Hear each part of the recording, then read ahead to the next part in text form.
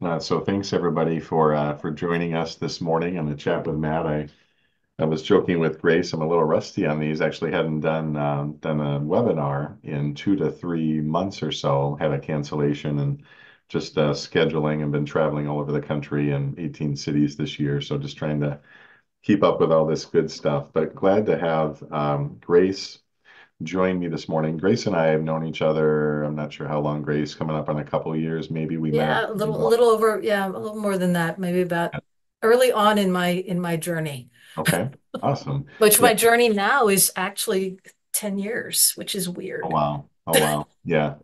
Yeah. So awesome. And we become friends and colleagues and I think both have the same passion in terms of free market healthcare and so I think it's going to be a fun discussion today. I've got some notes here for Grace's interview.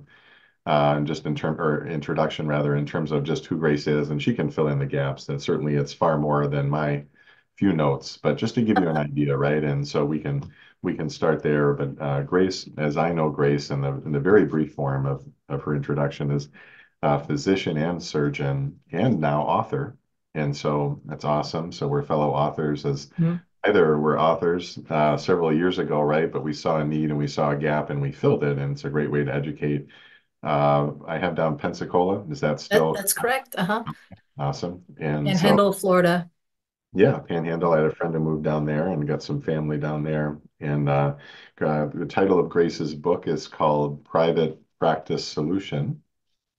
And so I have read it cover to cover, not skimmed it, but read it. And it's an excellent book. And I would say it's a great how-to book for any physician coming out of school, residency, or coming out of a mature practice or seasoned veteran, if you will, physician who wants to start a practice. And it really gives you the down-to-earth kind of explanation of how to do everything from the billing and setting up the office and just A to Z in terms of how to do that. And I thought it was really well written and really clearly understandable, especially for a non-medical person like me. So and then I just lastly, I have down for as Grace is a vocal advocate for physician autonomy, which I think ties with patient autonomy as well, right? The two Exactly. fit together, but especially physician autonomy, in that we know that that's been physician autonomy has been shrinking. This trend, I'm not sure, I would say something like 20, 30, 40 years Uh-huh. where it used to be very different in the old days, if you will, the house visits um, and even bartering and way way back, I'll give you some cucumbers and tomatoes if you could just give me a checkup. People, that was normal back then. But Right. this Right. relationship oriented care that was a win-win, that was affordable, it wasn't um, it didn't run you over like a truck when you needed care. And that's all transitioned to hospitals, as many would say, owning the doctors. I wouldn't I wouldn't like that word if I were a physician. Uh, and controlling and all the things that go with it. So, and then which affects their ability to do the care that they were well trained to do in school. So, Grace, there's my intro for you. Oh, I Uh, thank you. Very, very gracious yeah. intro there, by the way. For those who don't know my area of specialty, I'm a podiatrist, so I do see patients as a surgeon also. I practice on the Gulf Coast and have been practicing here for about 25 years.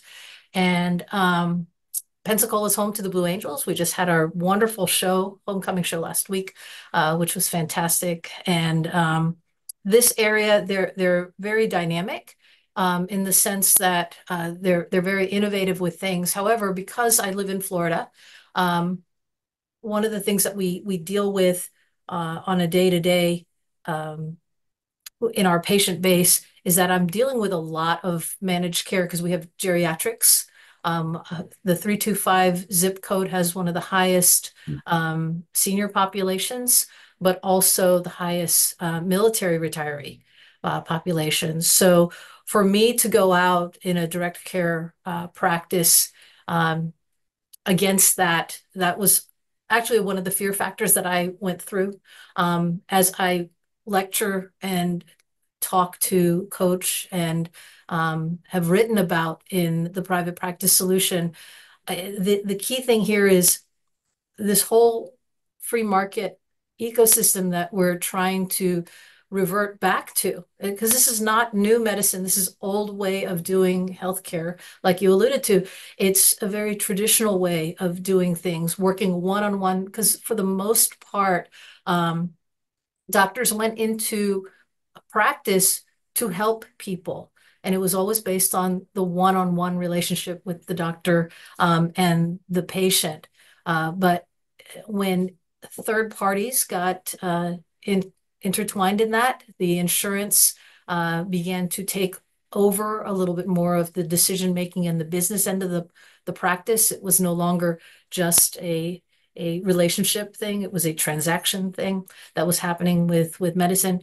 It changed. Medicine grew around the doctors as far as business is concerned, and it separated the doctor from the patient. So my shtick, so to speak, is really always trying to work towards having doctors remember why we went into medicine.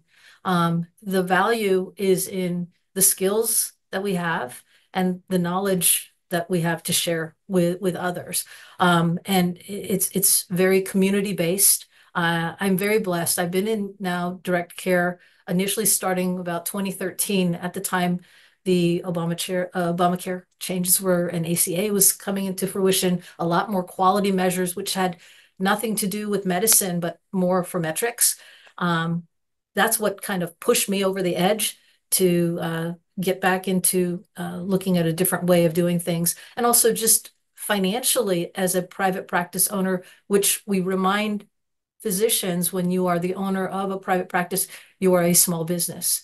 And there was no teaching of business in medical school. Mhm. So there's a lot of factors that seem to be like little hurdles. Mhm. And as we go on in this new way of talking with doctors, I'm encouraged. I was telling Matt right before we got on here. I was speaking to two groups just at a recent conference. Medical students and residents are so gung ho because the concepts make sense to them. When we talk about free market medicine principles, it's always about consumer choice. It's always about transparency in the price. And it's always about the quality that you're getting. And it's based on the quality that's rendered. Um, and I think established patients, established doctors understand that too, but they're more fearful because they've seen the change happen. So I guess one of the things that I'm always reaching out to you, Matt, and to all the benefits folks. It's like, how do we merge this? Because we have the know-how, but you guys have the patience. So, you're dealing with the employers that have to be able to convert into our offices. Um, Personally, myself, I offer DPC plans for my staff. So, it has to start also from the employer perspective as well as from the doctor's perspective. Yeah, great. I mean, I think your wealth of your experience here firsthand is gonna be fascinating to discuss. I can tell you my perspective, again, non-medical. So, really, in fact, my perspective is even especially unique in that I was an employer, right? I'm Mhm. not a broker, I'm not an advisor today. We have a health plan, Right. um, but I have the employer lens, so the buyer seller, if you will, as you Mhm. mentioned. So I'm speaking at these conferences all over, and some of these are DPC, if you will, maybe blending DSC as well, direct specialty care, Mhm. do need to work together. In fact, DPC is probably the biggest refer, Right. especially in the future to DSC. But as I'm sitting in these rooms, I'm sitting in Orlando. I think you were in Orlando, weren't you? Is that right? Mhm. And so Mhm. there's around 300, mostly DPC, but medical, right, physicians. Right. And Dallas, were you at Dallas at No, I the was I was I was getting I was up in New York getting the book Oh, you're award. getting your award, yeah. So I'd like to hear about that as well. But I'm so now I'm sitting in a room with like 600 doctors, and me, Right. I'm a culture change guy. I can observe cultures, quickly analyze them. Some observe, just observing, right? As an Mhm. I'm not like one of them, if the majority, but I'm observing every doctor I speak to, every doctor that jumps on stage is articulate and bright. I mean, there's an interesting screening that's happened here because in order to be an MD or a DO or to become a doctor you have to be really bright, you have to be really determined and focused and so forth. And so this is like a level here of folks that is certainly above average, if you will, in terms of speaking and understanding and learning and so forth. And so I'm watching this, but then as you mentioned, I've heard, they don't teach now, maybe medical schools because it's supposed to be focused on medical school that there's There's, there's were just there no any time. offerings? I'm curious, so like I'm curious, but were there any even offerings or should that be on the side? But it certainly there seems to be a collaborative effort here to almost keep doctors, and I don't know how you want to phrase it, but prevent doctors from even thinking about those things. And of course, our movement is teaching otherwise. But Benjamin Rush Institute, we're now Exactly. in FMMA, come for free. We're inviting you to our conference. Don't Feed the Beast conference in Milwaukee. Medical students come for free. So Hmm. I just would like your thoughts on that, Grace, in terms of just some of the things I shared and that unique perspective. But we're talking about a lot of capable folks here. And I'll finish with this to kind of segue in terms of your thoughts. But you mentioned Fear Factor. So I used to watch the show Fear Factor with Joe Rogan. Anybody Yeah, watch that? Put you like in this cage with spiders and stuff. right. You can endure. Crawling. But there is a lot of fear, right? There's a lot of fear in terms of going on. And so what are your thoughts on those things in terms of doctors, either new doctors or seasoned doctors going into independent practice? I think you hit it right on, you hit the nail on the head. For established practices, understanding where the way that medical school functions. Um, it's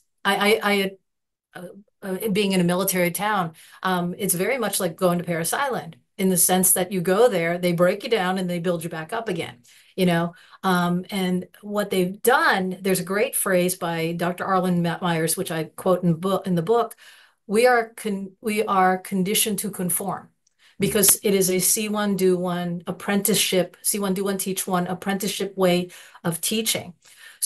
Hmm. All of those that were ahead of you. And a huge change that has occurred just in my 25 years of since residency. When I was a resident, almost a third, a little bit more than that, of my residency training was outpatient care and in clinics, as far as with private practices. So, we covered the hospital. We had trauma cases there. We also had an outpatient clinic that we were responsible for.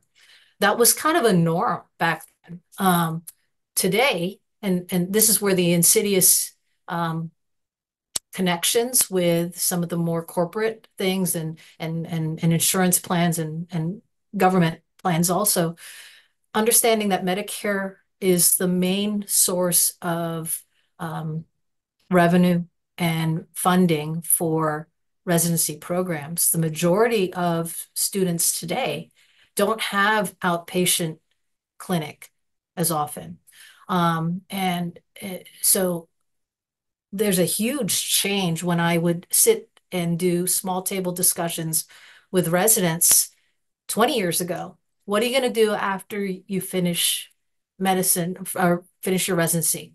Well, I'm going to hang a shingle. I'm going to open up a practice. I'm going to join another doctor, same specialty or in a multi-group specialty, and go there.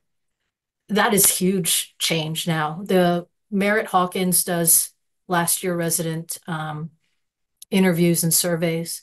The 2023 one shows that the majority, almost 100 call outs from employer groups like corporate hospital groups are coming to last year residents. They are being inundated to be hired on as employees. And I think a lot of it has to do with the debt because they don't know how to pay for their student debt. So that in the background is what I think has changed a lot of the ways that people are thinking about it. My take on that is if we can plant seeds through Benjamin Rush, through FMMA, through my book, through us talking, and introduce it at a younger age, like I said, these residents and medical students get it. They see the value of doing that and they don't want to fall into that trap. The hard part is with our seasoned doctors that are experienced. If you have someone that's, not risk averse, they will plan it through, and that's a hard switch up, but it's doable because you do this and you do this every day when you're teaching or treating a patient. the way that I teach doctors to break away and get into a direct care mindset is I tell them, your practice is your most important patient. Treat it like that.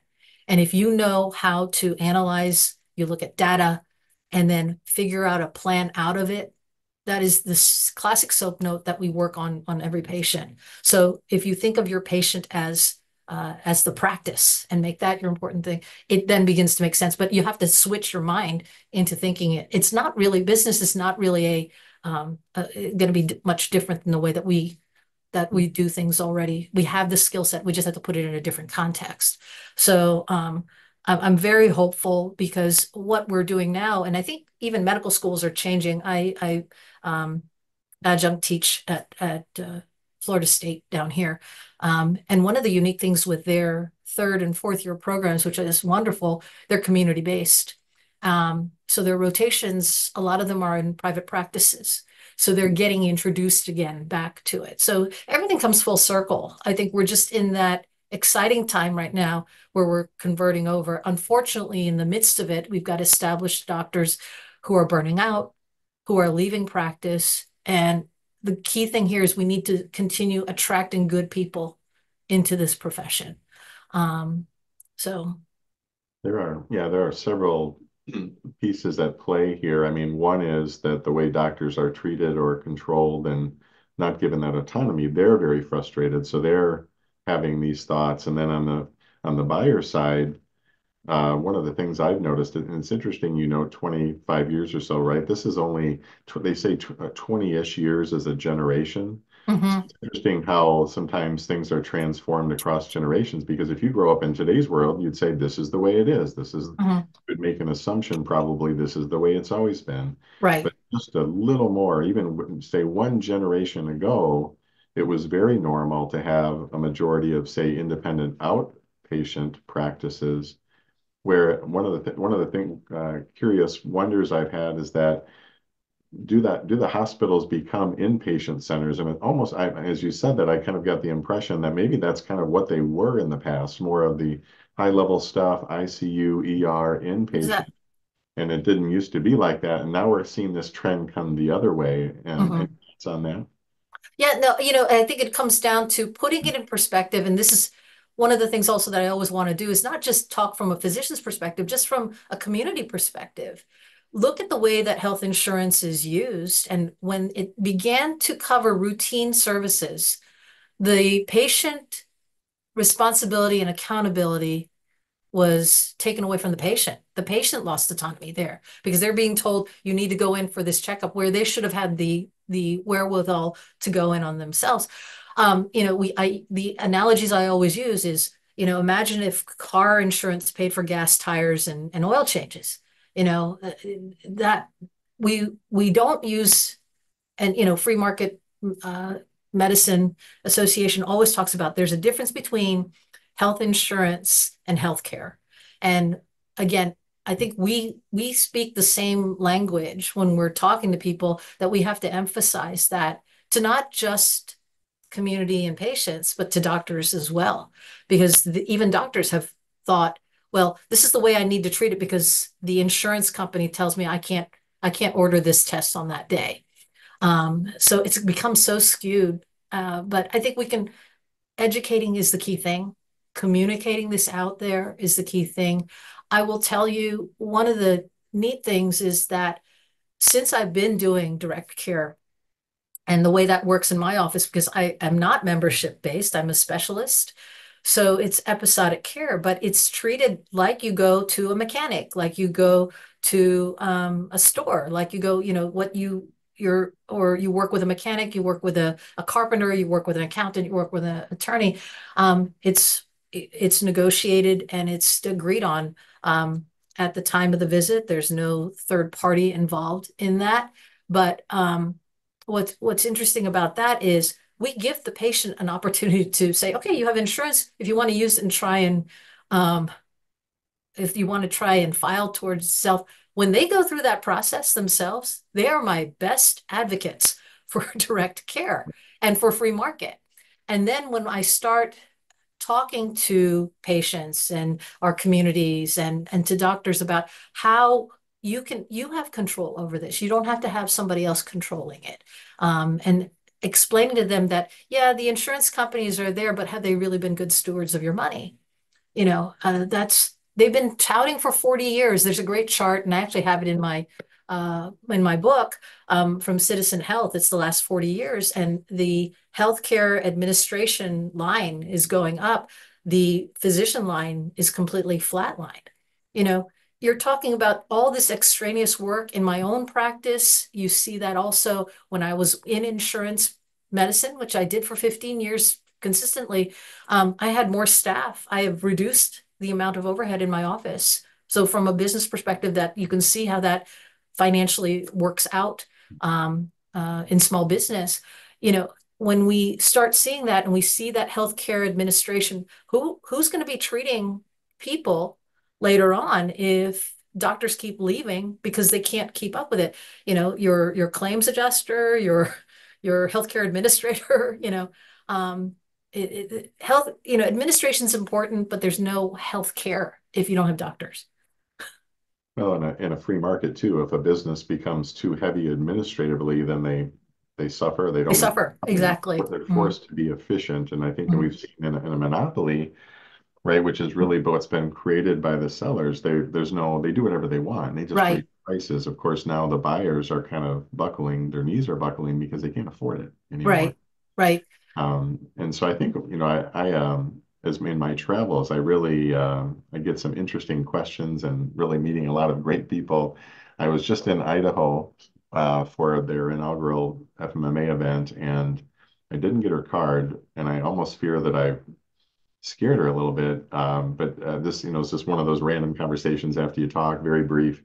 So this ear, nose, and throat doctor came up to me, and so maybe she'll see this and reach out to me or something, or read your book. I can put you two in connection. But she said, I'm getting ready to start my own practice, and do you have any advice for me or something? And I said, the common question that I get, is how do I get patients? Or there's an assumption by doctors that if you just build it, they will come, you put the practice in place, and then they'll show up. And I think most we've had very good success. In fact, I don't know of one single failure of DPC or DSC in Wisconsin, but that is the challenge. I've seen them take 6 months to 12 months to get started. Right.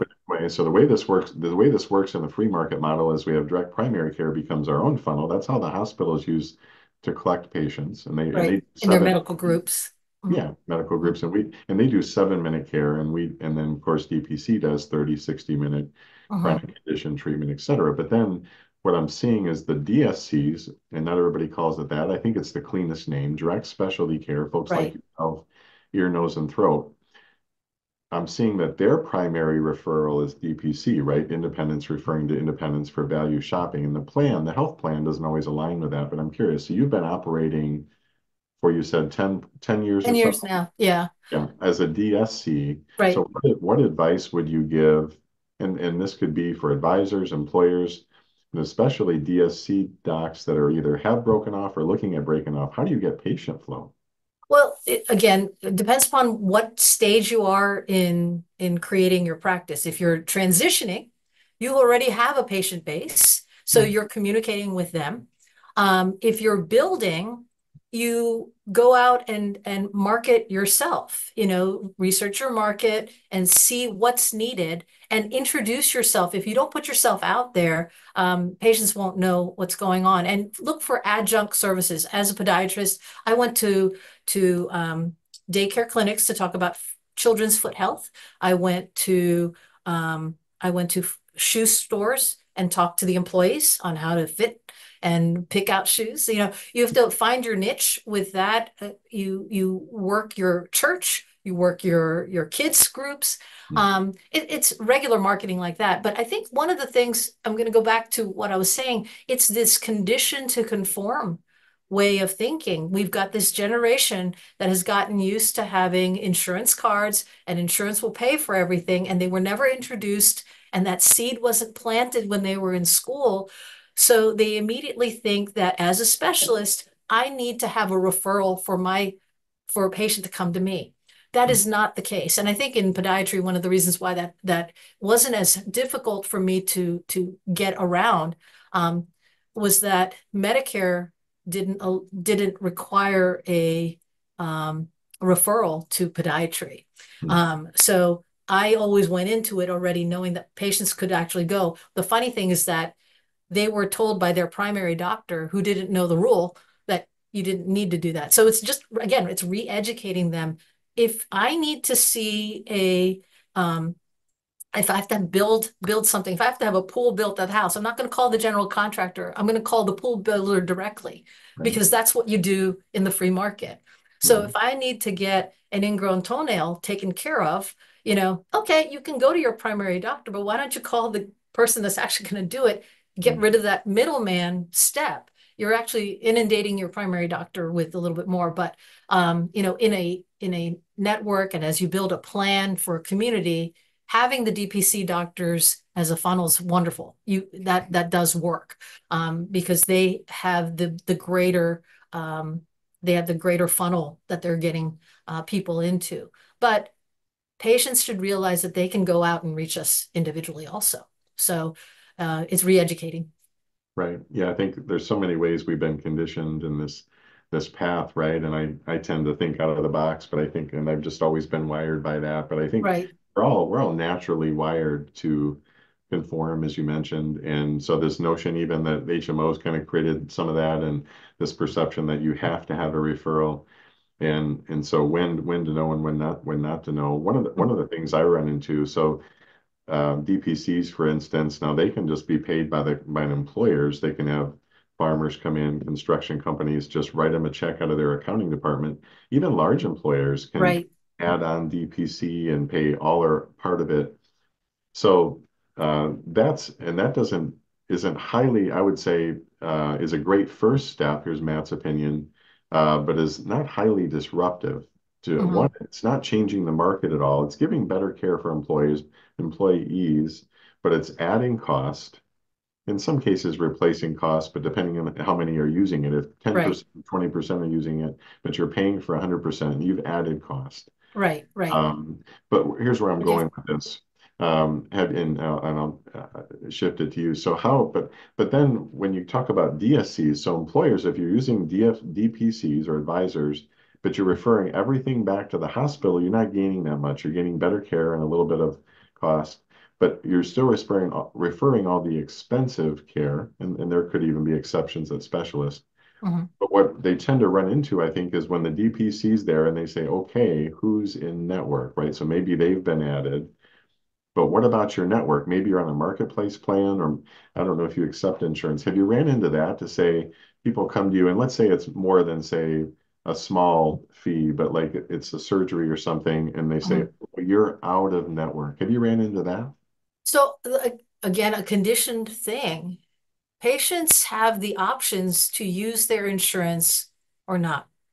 And I think a lot of people forget, they think that because I have this insurance, my husband has this plan, I have to use this hospital because the insurance says so.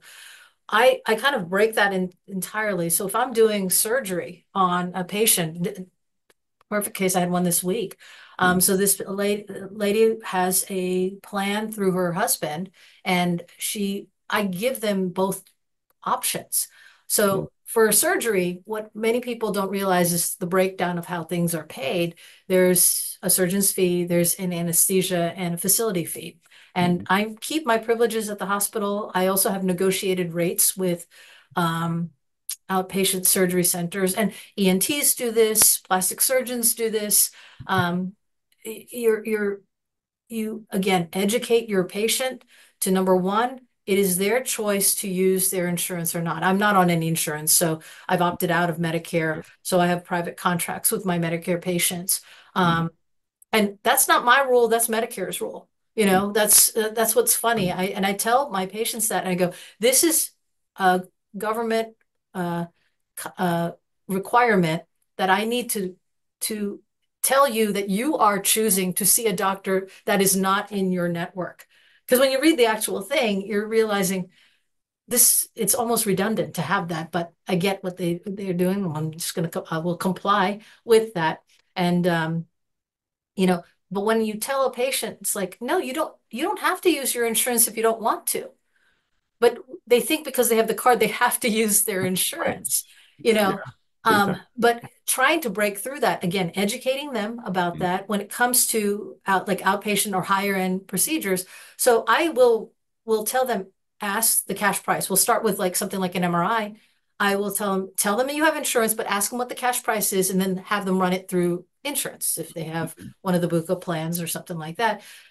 I fell into that as a patient because my MRIs on my children who played winter sports in December and got injured, we never met our deductible when we were still on those plans. And so I found out that I was paying more for my co-insurance than I was for a cash price over there. But patients don't know that. So again, educate them about that. When it comes to surgeries, you can break down the they delineate basically all of the line items. And so for this particular patient, she wanted to do it in a hospital setting. She had met almost her deductible on her insurance, so her facility and anesthesia were covered, but I gave them a cash price for my surgeon's fee. You make it work with them one-on-one. Keep in mind also these practices, the direct specialty care practices, are not going to be inundated with the number of patients that we're used to. I go from what I used to see almost 26 to 30 patients a day down to a busy day for me is going to be about 10. So I major difference with that. So you have the time to talk with your patient about this. I knew that. I want to segue to that. I knew that was the case for DPC, but not DSC. One comment about it's interesting the tricks the industry has played, right? So very few people on the plan, if you look at the stats, meet their deductible each year. So Mhm, first of all, mhm. so know that. And so we've got this high premium that keeps going up and up and up, right? So that's what you pay before you even think about healthcare, before you Right. even and then we got this deductible in place. So we see, I mean, average in Wisconsin, I think Wisconsin's one of the worst states, top five or bottom five, but let's say 3 to 6 thousand. I've seen 7, 10, $15,000 deductibles. But yeah, this notion that you don't have to use your card, your insurance, and that you can actually get imaging and maybe even a surgery cheaper than what your deductible would have been. And Mhm. that's nuts, right? So that's just shopping wisely. We can get the $600 MRI instead of the $6,000 MRI. Well, you just exhausted your deductible, but you actually spend less avoiding your insurance, and it's all under the guise of the network. I think the network is the biggest trick ever because we Right. don't shop for anything else. And the whole idea, the whole premise, or the assumption, and it's really a myth that because you have a network, you've got way better negotiated prices, and that's an absolute myth. They're Mhm. 5 to 10 times higher than the cash price. So when we erase that myth, then we just start shopping, and we can actually pay out of pocket, and of course not use the expensive insurance that we're paying for it, but just Right. these tricks of the industry, right? But so you bring up a great point. Do you even need insurance? Because I'm going to give you a really good deal and I'm going to take care of you. And Right. They've been touting the idea, okay, use our network, it will reduce prices, reduce costs.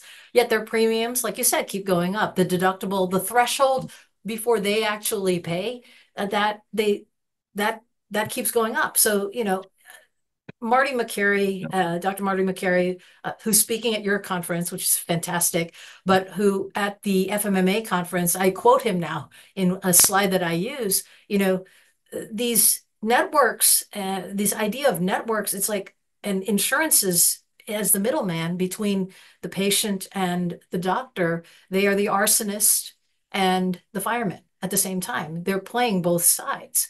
And I think what has helped me with regards to explaining this to my patient base is putting it in that perspective.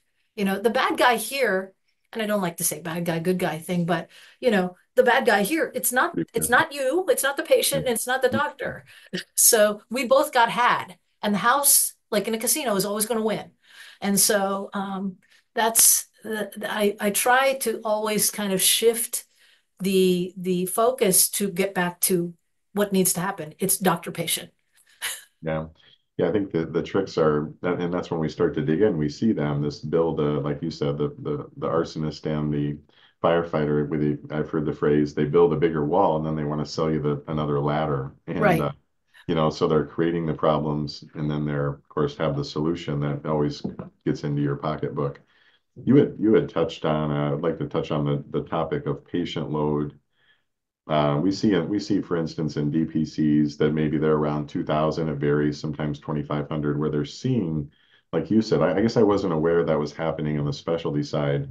I'm a car guy, so I restore 40s, Chevys, as time allows. But people would say, for instance, we have a shortage of doctors, especially primary care, but really we have a shortage of doctors. And I come back and say, I don't, maybe because we're certainly making it undesirable. So we have to, this is going to become a problem if not already. However, if you give a doctor 26, as you mentioned, 26 to 30 patients a day, you're handcuffing that doctor's ability to get to root cause and treatment plans. I'd say in the car world, if anybody can relate to this, imagine if you said to a mechanic, I'm giving you a car, here's the line, every 15 minutes, that's all you get. Right, There's a timer, go. How many actual problems would be solved and how many would just be duct taped and right and just they okay, got you back on the road. This isn't really fixed, but I got you back on the road. right. And I think that's what's forcing these doctors, and you've probably lived it, right? So Yeah, just curious of your thoughts on that. And when we get to talk about root cause, and right, the goal is to make it go away right, and right. not just treat it the rest of your life. And Exactly. you know, Again, the conditioning of the way that you do that. I use an example many times in my field. I have kids come in with problems on both their feet, an ingrown, let's use an ingrown toenail on both their feet. One of the major carriers, um, because you have to be financially responsible to the patient. So we always would look up whether or not the procedure would be covered to remove the ingrown toenail. But I could only do one, even though they had two. You know, they got 2 feet, but I'm not only going one. to do that to if that was a mom, I'd be upset. So you swallow that. So then as a business owner, I'm losing money on that. But the money's not the issue. It's the care to that patient. You're not doing that. So let me Um, let me clarify real quick. You said so they've got hypothetically an ingrown toenail on both feet. Probably happens in real life a lot. yeah. Mhm. But insurance will only cover one today or one One altogether. today. I One have to today. have them come So back for come back. I have Okay. to have them come back for another day to get the other one Yeah. done. And Okay. what's even what a lot of people don't realize, and this is how they've they've changed the way even the reimbursement is a little thing in here. So I do the case, I see the patient, I take care of one ingrown toenail. The doctor, I took care of both all the time, but there are doctors out there that would have them come back the next day. You cannot charge to Wow. evaluate that again because it's not like you just do the procedure blindly without looking to make sure that the toe is stable to do that again. They don't reimburse the doctor for thinking to reevaluate the condition. They're more driven towards that procedure to get done. So you're not really, and then the time element of it, it's not, you don't have enough time between because you're quickly going through these patients because you can't make ends meet at the end because they've cut your reimbursements. And so, I mean, that's a whole nother conversation because we talk about reimbursements on there, but it's just a bad system overall. But yeah, Yeah. in the specialty world, there's such, if you ask, the average for specialists to be seen when you're referred over there in the networks, it's 4 to 6 months, you know, before you can see them. I deal with diabetics who have open wounds. You cannot wait one day with a lot of those. It'll be an Um, ER. It'll be an ER urgent care. Yeah. exactly. And then you're overloading that system, which really Right. should be for acute care. Right. So it's all messed up right now. So if we could, yeah, if we could break this down a second, I guess what is the probably money, but I guess how does this look for insurance? Why would they require coming back one that's missing time from school or work and everything else, but coming back the next day, and then you have follow-ups potentially. But what does insurance gain from separating those two visits? Is it just that they can bill a lot more, or They what? can bill a lot, but you can more procedures. I Because mean, I'm just yeah, envisioning a one visit, and then you could say, well, but it would be I combined somehow, I or can't I can't yeah. understand it. Let me give you another example of it. So I dealing with a lot of diabetics, and since my patient base tends to be one that I follow up regularly, Mm, when someone gets injured and they have an open wound, I know as a surgeon that that needs to be cleaned out. I can do that outpatient. I just need to delineate whether or not how much do I need to remove. One of the ways that we do that is check with an MRI. That way we can see soft tissue and bone involvement and how much needs to be done. I wanted to get this done outpatient. Patient came in, saw me, I saw the wound. I sent to get an approval. This is when we were still with insurance. Sent to get an approval for this MRI so I can do this case outpatient within the week. Um, the insurance company, when they were trying to get authorization, said, no, you need to start with you need to do an X-ray. So that's another a cost. You need to do local wound care on it, which they said at least 4 weeks. Again, open wound that we're dealing with already. Uh, I you right. play the system. And Yeah. this is where you get conditioned to play the system as a doctor that's working in that system. Mhm. All right, how am I going to get this patient taken care of? I call my buddy up in the emergency room, send them over there to the emergency room. They run it through as an emergency because it's an open wound. And they do the MRI at the hospital. Again, higher cost. They do the admission in there. I do the case. All right. But we're always talking about costs to the patient, costs on a money component of it. And then, reimbursement losses on a money component. It's time also. People forget about time, um, and time off work, time to go over there. That was extra time for me to go to the hospital to do all that. Delayed time for the patient to get better. Um, It's like if you were trying to waste time, that's what you do. yeah, yeah. It's like the opposite of lean, if you will, right? Is just make sure Exactly, every step is exactly. value added. And it's actually, if I was trying to design a system that would waste the most amount of time, I would do exactly It would what be the that system. Yeah. So you're asking about yeah. how it doesn't make sense. That's the whole thing. It doesn't make sense. So How frustrating, and we can open it up for questions here as well. And I got kind of a closing question as we go, as we move toward our hour. But how frustrating that must be for a trained physician to be taking these orders and all these wasteful requests for pre-auths and everything else from non-medical people mhm, who are following many some times. book and don't even understand the medical needs.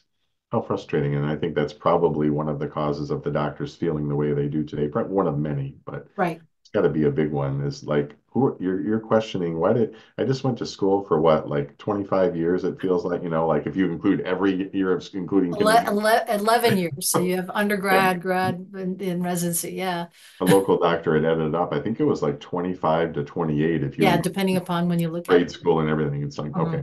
Mhm. But yeah, 10, 11 years of just medical stuff. And here's this person behind a keyboard following a book that, just it's got to be, I don't know if I'd be able to handle that. There's so much. I mean, I Yeah. probably could write a book about all the insane things. One of Yeah. the funny ones that I used to get back as in an explanation of benefits was that they would put bad diagnosis. So think about that. I mean, that's why they didn't pay for Mhm. a particular procedure that I did. They put Mhm. bad diagnosis as if they saw the patient. But also it makes no sense. It's like an oxymoron. How can it be a bad diagnosis? A diagnosis is what the doctor assesses and claims to be the issue of their. How can that be bad when it's a real thing? Or not even There's explaining no it. good or bad to it. Yeah, that's like, might as well just slap you in the face. I mean, on that Right. one. My goodness. Oh my goodness. Yeah. So yeah, so any questions? You guys can type them in if you like. We'll see if usually we cover it so well. Of course, there probably won't be any, but We were kind of um, all over the place there. But yeah. my big thing also is I really recommend as much as possible, just it's going to take the change into a free market healthcare ecosystem.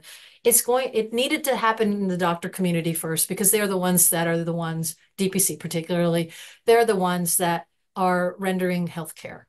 And as we work with buyers and sellers, the buyers of healthcare need to be as educated about what's going on, also the behind the scenes of what's frustrating. And we have to work collectively, and it's a symbiotic kind of relationship, work together.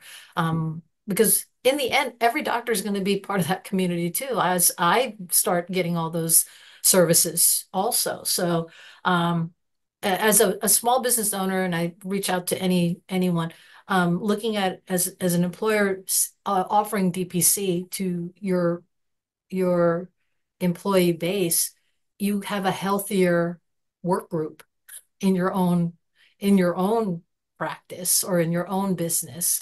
You're not worried about time off because they've got somebody that's watching them regularly, and it encourages them to stay healthy. It's very proactive rather than being reactive, which is, I think, one of the big things that we were talking about before, why it is so the network is really with limited time. It's very just reactive, reactive, reactive. You cannot get down to root cause. Right. Right. Yeah, no, great information and great to hear from a seasoned physician, right, who's lived it, who's succeeded at living it. And I want to maybe we can close with this kind of big question. And I was looking if I had a copy of your book, Andy, but I'll put one in the video. I'll plug it up there as a picture so Thank people you. can see it because it's a wonderful book. And if you're a physician considering this, you should check it out, or even others. It gives you that medical perspective you didn't have. But what advice? So we had talked about residents. We had talked about new doctors and experienced doctors, but what advice would you give to them? Because I think in this recording especially, I don't see any MDs on, but this could be very valuable. What advice would you give to them who are considering, maybe they're unhappy in they're hearing all these things and like, I don't need to jump into this mud. What would you tell them? You don't have to jump into anything full on. And I think that's what many times we're as the way that we've been trained, we want to always go to the pinnacle of the treatment. And if you're looking at your practice as the patient, you have to piecemeal it. You can't do it all at one go. Definitely reach out to someone doing it already. Find a good mentor that is already in direct care. And there's so many. Just in the last 10 years, we've had a huge surge in both DPC, and at the conference at the DPC summit that I missed, direct specialty care had their own booth there, and they were doing phenomenally as far as inviting doctors to come in and talk to them. A lot of specialists were at that. And just reach out. The information is more available now than it ever was.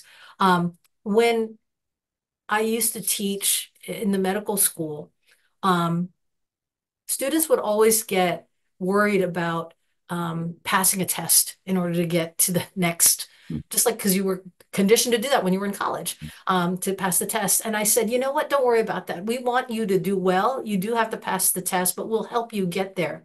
The most important test that you have is when that patient walks in and says, Doc, this hurts.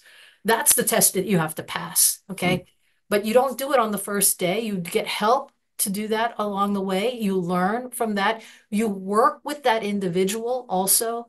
And just like you're working with your practice and working with your patient base right now, you work with them and talk it through with them. They will tell you what they need. And when it comes to business, small businesses are always going to be you're you find a problem and you're fulfilling that need for that problem.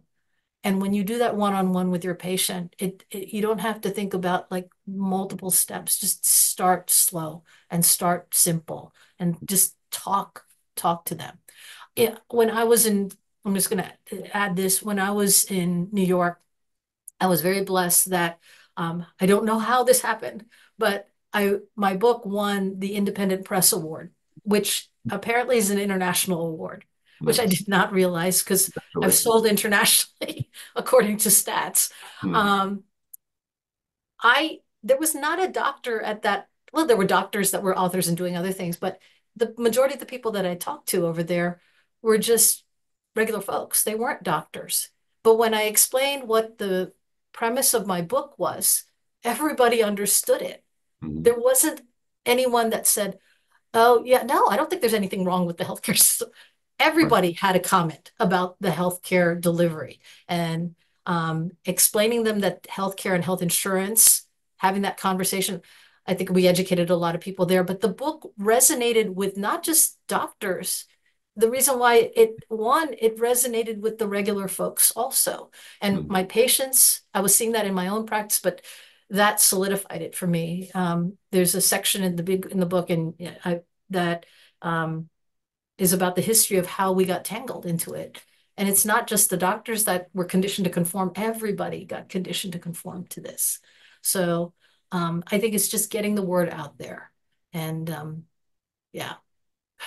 Yeah, they say that common sense isn't maybe so common anymore. And I think, what I have the same reaction when we talk about free market healthcare. It's so intuitive. It's like the way we do everything else. And we start Uh-huh. to juxtapose healthcare next to these other industries. And why is it different? Are just purchasing healthcare services, really, is Right. all, right? I mean, it's not to say it's not complicated. Healthcare is complicated, but so is everything. So is a lot of things. Mm-hmm. I used to work in auto manufacturing. There's about 30,000 parts in a car, and they all have to come together exactly the right second, Right. right Right. quality. So we could say that about a lot of industries, but somehow automakers manage to do it really well. And so I think as we start to ask those hard questions, Grace and I can provide some resources as well. But if people would like to reach out to you, what is the best way to reach you? I'm on social media. If you just look up at Dr. Grace DPM, usually you'll find me on LinkedIn, on Instagram, on X. I do quite a few. I'm invited to podcasts and webinars like this. Mhm. Um, and my book is out there on Amazon and in the bookstores also. So Mhm. I'm pretty accessible with regards to that. Well, congratulations on your success and your heart I for appreciate helping your support patients. also Yeah, with all yeah. that. You bet. It's been certainly great to get to know you. And you can reach out to me as well, Matt at selffundhealth.com, also on LinkedIn. But the DPC, I think it's called DPC Alliance through Shane There- Purcell and others Yeah, lead. DPC Alliance, And Direct Specialty Care with Diana Granita and Dr. Laura Kenny. I Um, just met them in Dallas. yeah, Yes, very yeah. passionate, So hardworking folks. Laura's a doctor, I know. And is Diana a doctor? that she's a rheumatologist. Mhm. Dermatologist as well. Yeah, Yeah. So they're both yeah, on yeah. and Free both Market actually Medical started this like Association. out of their own pocket. Exactly, yeah. These are Um, passionate people. Yeah. Yeah, the FMMA, the Free Market Medical Association, so many resources there. The Benjamin Rush Institute Mhm. for anyone that is a medical student or a resident or has someone that's thinking about going into medicine. It's a fantastic organization. Dr. Kathleen Brown, who is a direct specialist, and her husband Jack are running the show there. So there are a lot of us out here that want to educate. There are a lot of us that believe in what we're doing because it's a calling for us that we, get back to autonomy for the doctor, autonomy for the patient. And I think when it comes down to it, it's free will and choices for individuals. Um, and we can go off on that Yeah. as we, And that's exactly what we promote in FMMA, right? We're not really against anyone. We are against, monopolies and that concepts, but we're really not against anyone. What we're trying to do is just offer better alternatives and shopping for value, just like we do in every other industry. And so, actually, it's a not an either or, it's a both and. yeah. And this movement, I know in Wisconsin, we had 15 DPCs, for instance, in 2020. We have 124 today. Wow. And the DSC explosion is happening as well. I was just at a new surgery and infusion center this week, grand opening, and so all over the place. So if you would like to reach out to us, certainly feel free. And we both of us are glad to help you. Anything else, Grace, before we close? The only thing is always ask, what's the cash price? I Hmm. think if there's anything that comes out of our discussion here, one little pearl to start doing, even if you have insurance, ask before they run it, ask what the cash price is so you have a comparison. you would do that anywhere else when you're buying services. That's right. Think out of the box. You might be able to get four of those cash prices for your one deductible, and that's what you need for, but that's how Exactly. much you could save. Yeah, so excellent point. So thanks again, Grace. Certainly keep in touch. I'm sure I'll see you at a conference soon. We tend to run into each other. So Absolutely. yeah, have a great week and keep your head up and keep going. Thank you. Thanks for what you're doing, Matt. You bet. Likewise. Thank you.